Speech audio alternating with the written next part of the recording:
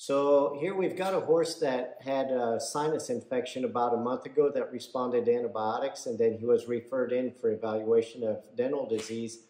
Radiographically, there's some suspicions around the number 9 teeth. We'll show you the screen here on the oral endoscope. We can see a normal tooth here, a normal tooth here, normal tooth, little chip piece here, and then here we have a tooth that fractured through pulps 3 and 4. So this tooth here will have to be extracted. So that's the number 109. And then if we come to the other side, we have normal tooth, normal tooth, normal tooth. Here we have pretty deep infundibular caries, so we're going to actually clean this area out here. We're going to use files and burrs, and we're actually going to clean all of this out.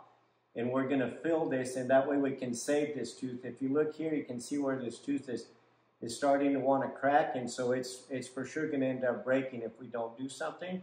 So this is a grade 3 infundibular caries here. This is also the side that he had the sinus infection on, but infundibular caries and don't typically cause an apical abscess until it progresses to a fracture or sometimes erodes into the pulp. So as we come back further here, we can see how we also have a fracture of the 211 tooth, and so it goes to show how you have cases where there can be multiple dental pathology, and it's easy to just kind of focus on one. But in this case, to treat this horse right, we have to treat the 2 fractured teeth, which need to be extracted, and then do the restoration on the 209 to save a problem from happening there. So we'll show you what it looks like afterwards. Okay, so here we've cleaned out the infundibula, and then now we're ready to proceed with the filling, and then we'll move on to the extraction. So now we're going to go ahead and put in an acid gel that's going to etch the walls of the infundibulum.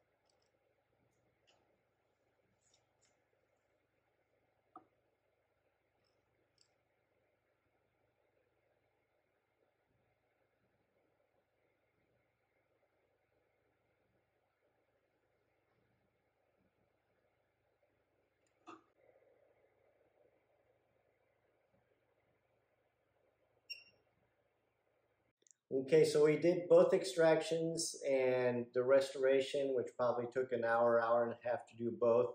With the horse standing, again, you should never have to do general anesthesia for a dental surgery.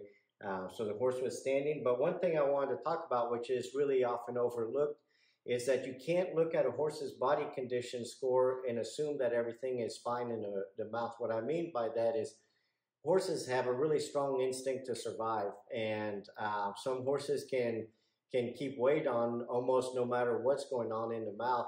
When the mouth starts being so painful that horses start to lose weight, then you tend to have big problems. Their teeth are wearing out, and you have some really serious issues. So that's where doing a good oral exam at least once a year is really important, because if you just went by the body condition on this horse, he looks fantastic.